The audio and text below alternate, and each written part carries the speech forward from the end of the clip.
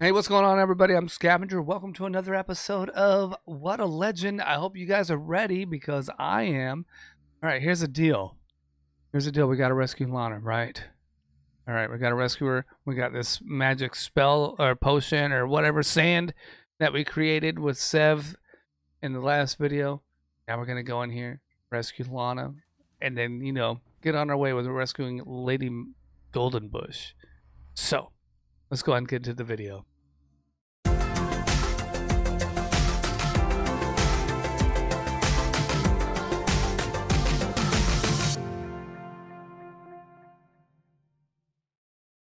I see this sheep guy over here. You guys see that? I'm going to click on him real quick.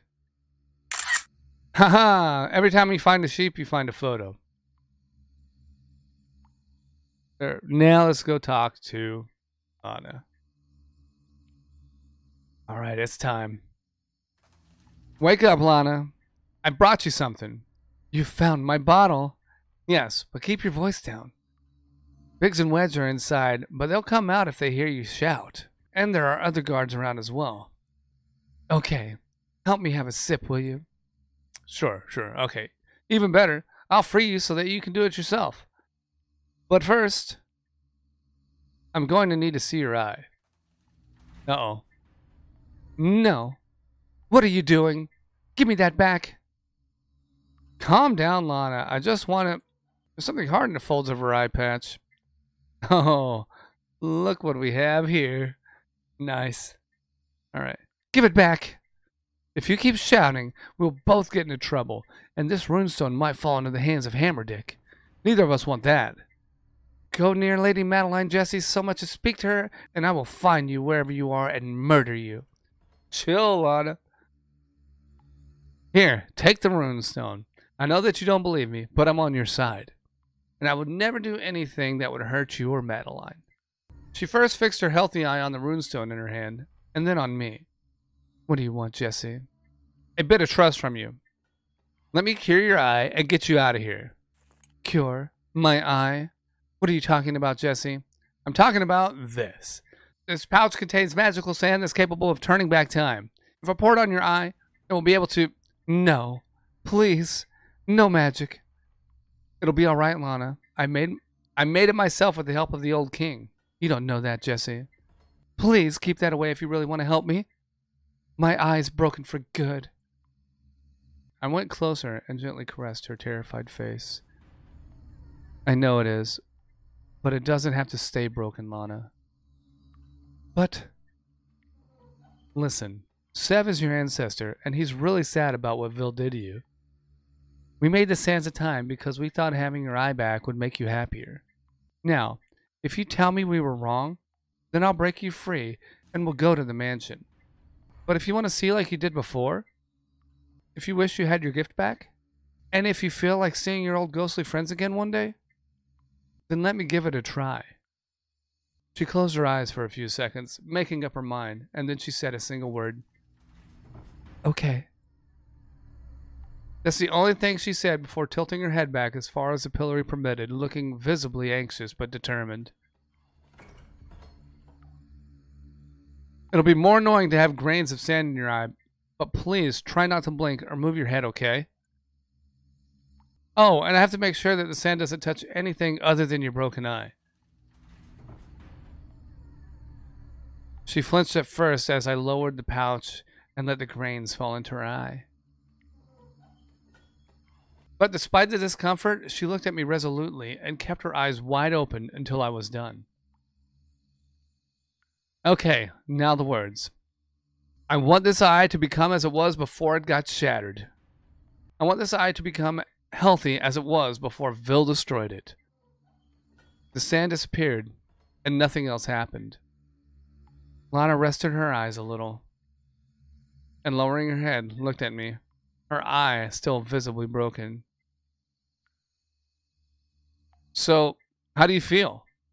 Do you notice any improvements in your broken eye? No, it's the same as before. Okay. In the annoying silence of thinking what to do next, a metal door opened in the hallway of the dungeons. You've got to be proud of yourself, Wedge. You played well tonight. Perhaps, but I still lost my money, didn't I? It wasn't your fault. We were just unlucky. Oh, fuck, they're coming. Oh, shit, he got some on him. When did that happen? I got the pouch and hastily emptied all its contents on the lock of the pillory. I want this lock to rust and weaken. To age and corrode completely. Oh. There was something in her tone that made me look at her face. The broken pieces of her eye were fading away, gluing to each other, and it was becoming harder to discern that they are once disjoint until her eye looked completely normal. Nice! I can see normal. It worked. I can see. Thank goodness. He got some on him. God damn it. So we only need to wait for a little for the spell to work. This means that we should be able to open the pillory too. We have to leave before the guards come out. What? Why are you looking at me like that? You're getting old. What? I looked at my hands and saw them wrinkling in front of my eyes. Fuck, I shouldn't have touched the knees and back weak. All my joints were aching with age, and I fell to the ground. At first, I felt nothing. But then I opened my eyes to a blurry sky and began to hear Lana's desperate shouts from what sounded like miles away. I want to stay the same age I was. Say it aloud, Jesse. Say it. I tried to say it, but it was useless. My tongue and jaw felt too heavy to move to speech. The pillory's lock too must have fallen apart because Lana's blurry face appeared above me. Her mouth was moving, but I couldn't hear her voice because I was already deaf. I remember her hand caressing my face lovingly.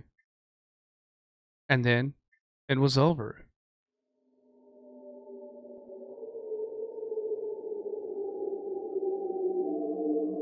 I landed in between.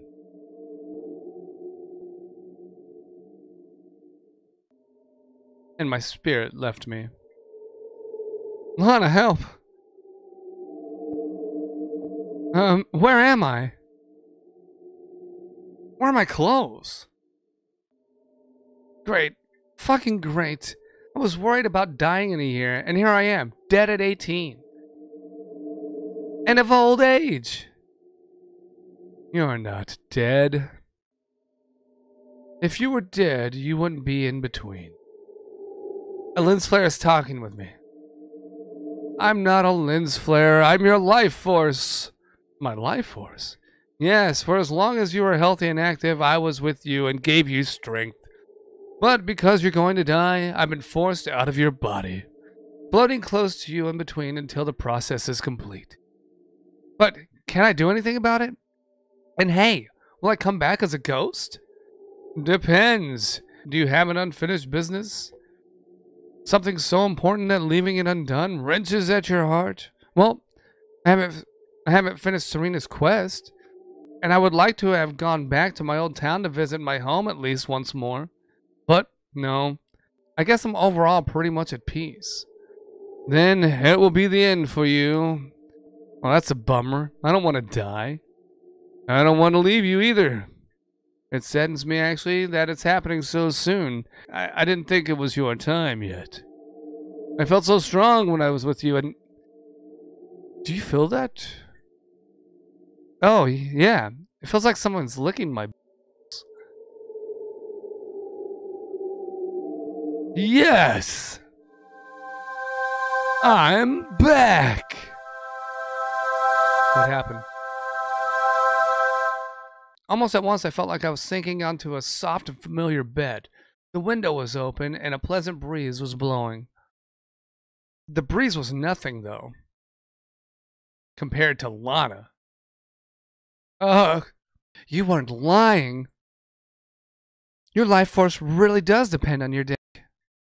What happened? I removed the sand from your neck, told you not to age, and brought you here. You looked dead, though. It was scary. But then I remembered what you said about your dick and your life force, and that was my last hope.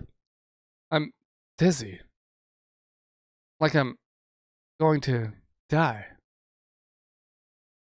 I'll make sure that doesn't happen. Looking me straight in the eyes, she put the tip of my cock inside her mouth and continued to save my life. Oh, nothing beats being alive, Lana. Thanks for saving my life.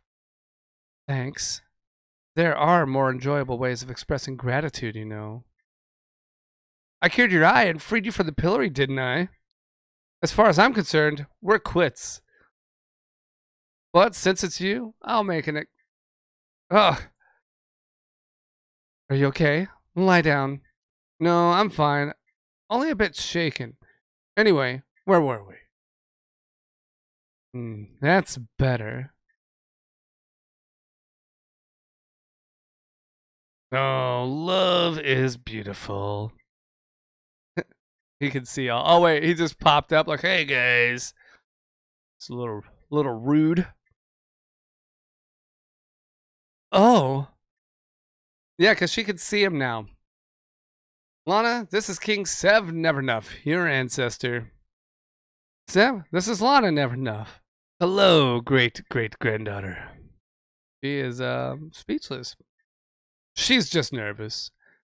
Of course she is. I shouldn't have barged in through the floor unceremoniously. Please accept my apologies. That's okay.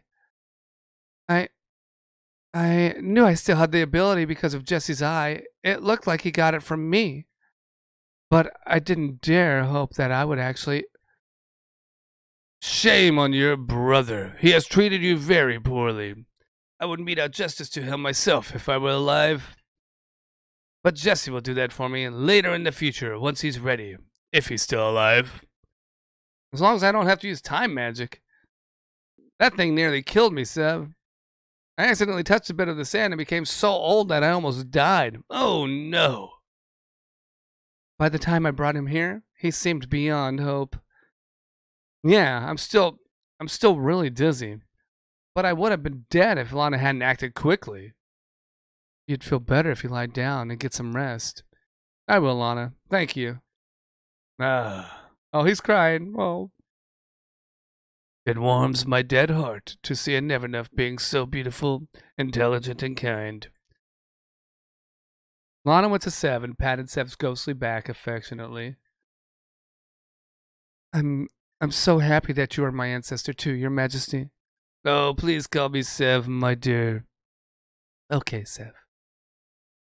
They used to tell us so many stories about you when we were kids. Legends about what a good king you were, and how there was perpetual peace during your reign, and people were happy and prosperous. And now that I've met you, you're even nicer than those legends made you out to be. Oh, that's the sweetest thing a child of mine has ever told me. And you never know, perhaps when I have taught my magical successor how to use his gift, the realm will return to its glory once again. Your magical successor? You can't mean... me! Jesse's a kid, Sev. He has a good heart, but he can't change the world. Jesse has the master gift, the same gift I used to unite the realm and establish the Nevernuff Kingdom. Sounds like a lot of work, mind you. I might not even be alive by then. Not alive? What do you mean? According to Sev, my human body can't handle my cock's magic, and so I'm going to drop dead in a year. Bullshit. People don't just drop dead because of having too much magic. There's still time, and we will do everything we can to prevent that fate. Prevent it how? I have to ask the maze about it, so that's where I need to go. But for that, we'll need the help of Madeline. Yes, freeing the last golden bush is of utmost importance, and for many reasons. This is too much. I need to have a drink and process it all. Accompany me to my study, Lana. I will show you the documents that may help you make sense of things. And you must tell me everything that has happened since I left the world. All right. Aren't you coming, Jesse? No, I'm not feeling myself. I think I just need to go to bed. Listen, Jesse. I'll tell Madeline everything and make sure that she helps us with the maze. Actually, if need be, I'll come with you to the maze myself. The point is, you won't die. I won't let that happen. You risked your life for my fucking eye, and I'll do everything I can for you. Wow. Thanks, Lana. I know I'll be okay. I've got good friends. Plus, a pair of magical nuts. True, but don't let this master gift stuff get to your head and inflate your ego, okay? Haha. I had missed you, Lana. Me too, kiddo. We kissed, but her kiss was different this time. It's hard to describe it, but it had a strange tenderness to it. She caressed my face with her skin and nibbled my lip when I grabbed her ass. I'll be with you to the end, Jesse. Now rest, please. We will rescue Lady Madeline tomorrow. And if all goes well, have a little fun. What do you say? I say, I can't wait. Talking animatedly about the Never Enough history, they left the room. It's good to be friends with Lana again. And she's much happier now. Plus, she said she'll come with me to the maze. All we need to do is rescue poor Madeline, who's been in a dungeon cell for far too long. Let's help the maze can help me, because life is becoming better every day, and I really don't want to die. My head's spinning. Let's sleep and see if I can recover from the aftershock of the aging sand. All right, ladies and gentlemen, so it got a little sketchy there, but we came out on top so far. A lot more to go, but you know what? We'll cover more in the next episode. I hope you guys enjoyed it. If you did, you know what to do. As always, go ahead and smack that like button. Subscribe to the channel if you haven't done so already. Check out the links in the description if you want to further support the channel. I'll see you guys later. Bye-bye.